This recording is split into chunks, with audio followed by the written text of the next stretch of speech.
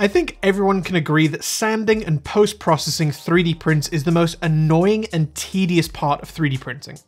So let's fix that. Hey guys, I'm Jake and welcome back to CADclass, where this week we're going to be looking into 3 areas in 3D printing that you can design around to completely eliminate the need for support material. So right at the top, why would you want to get rid of support material? I thought it was there to help us. And that's completely true. Support material allows us to build up sacrificial material that aids in printing our designs so that we can break it off later. That being said, support material can be quite annoying to work with, so reducing the amount of support material that you have in your file should be the goal to aim for. Number 1, support material is material. It adds time and therefore money to your print that isn't going into your final project. Number 2, support material is fallible and can fail just like your model. If you get halfway through your print and your support material falls over, there's really only so much that you can do, and it's often a lot easier to just bite the bullet and cancel your print halfway through.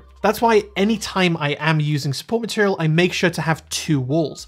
That way I'm almost guaranteed for my support material never to fail. And number 3, support material will scar your model. It's not exactly a secret, but post-processing your print kinda sucks. It would be great if we never had to sand or remove any nurdles of plastic on our prints, but we do, and we can greatly minimize the amount of work that we need to do by limiting the amount of support material that we have in our design. On top of support material is a little grid known as interface, which gives a nice surface for your model to print on, but not too much that it welds to your model, making it hard to remove. When you remove interface from your model, it does leave behind a less than stellar surface that you now have to clean up. So this is the challenge. Can we modify our CAD files in some way to reduce the amount of support material as much as possible? Yeah. Every 3D printer in the world, even those ridiculously cheap ones that you see on AliExpress, can print at a 45-degree overhang. This is because every single layer is supported by half the width of a layer below, which is more than enough material to stick to. The problem comes when you make that angle steeper and steeper, to the point where the next layer hardly has any material at all to be printed on and just droops onto the build plate. Now, in most slicer defaults, this overhang angle is set to 45 degrees. Anything more horizontal than that is going to need support material. But I'm going to show you guys that you can push this angle even more to use less and less support material. This is an overhang test. This is a calibration print that we use that starts off at 5 degrees, almost completely vertical, and then slowly in 5-degree increments goes to almost horizontal at 85 degrees. The whole purpose of this print is not to see if you can print it, it's to see at what degree of overhang does it pass your level of quality control. By the way, you guys can get the STL to this file in our Thingiverse and printable pages in the description below. As you can see on the underside, it's not a black and white line of where it goes from succeeding to failing. It's a gradient that will change based on what you deem is acceptable. And remember that the higher number that you choose on here, the less support material that you'll need. For me, I can get away with about a 70-degree overhang angle before it needs to have support material, and I'm completely fine with that quality. But if I'm designing something for a client, then I'll usually reduce that number to something like 65 degrees, just so I can give them a really high quality print. Regardless of whatever angle you choose, that value is what you're going to be typing into your slicer software on the support overhang angle. Take a look at this model. If you kept it at the default 45-degree overhang angle, then your print would look like this, full of supports. But by increasing that value to 70 degrees with no change to the final product, it looks like this. So print out this model and find the perfect angle for you. Holes are some of the most annoying parts in your slicer to fix because most of the time they are so small that they don't need any support material whatsoever. But because technically the very top of that hole is horizontal, support material will always be added.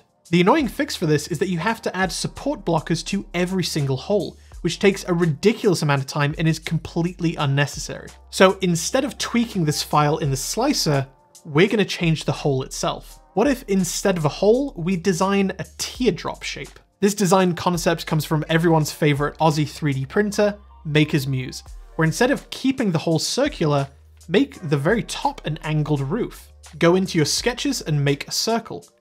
Then draw 2 lines above it, set them to be equal each other and tangent to the circle, and set the angle between the 2 lines to be twice your overhang angle that you found from the overhang print.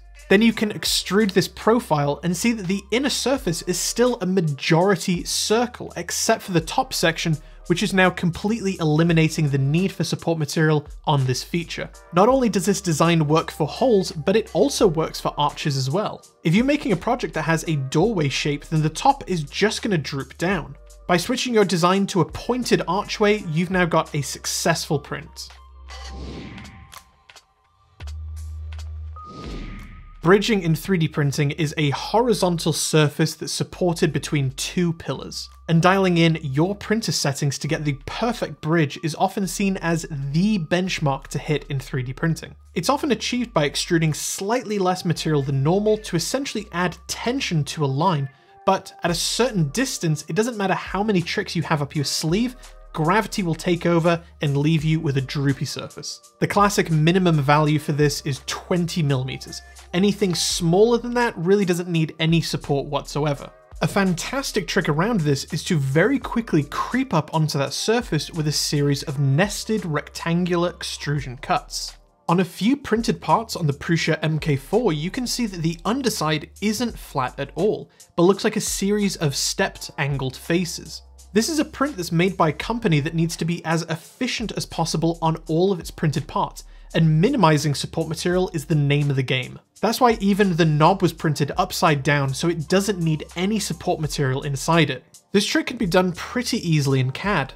Make a sketch over your bridge, draw a rectangle, and dimension it equally from the outer walls. Extrude cut, and continue it in the opposite direction until the staggered hole is plugged. Then when you slice this, only the thin lines are bridged, not the entire face, which acts as a surface to continue laying on more material to cover the surface. That's why I loved building this printer. Every single part was filled with so many interesting design elements that you can tell the CAD engineers poured their heart and soul into to make as an efficient design as possible. Thank you guys so much for watching, and if you want to learn more about how you can modify your CAD models for 3D printing, then you can check out our book on Amazon. The link is in the description. And as always, we give away the entire book for free on our website, CADclass.org. If you guys have any other cool tips or tricks that you love to use in CAD or 3D printing, please let us know in the comments below. Cheers, everyone.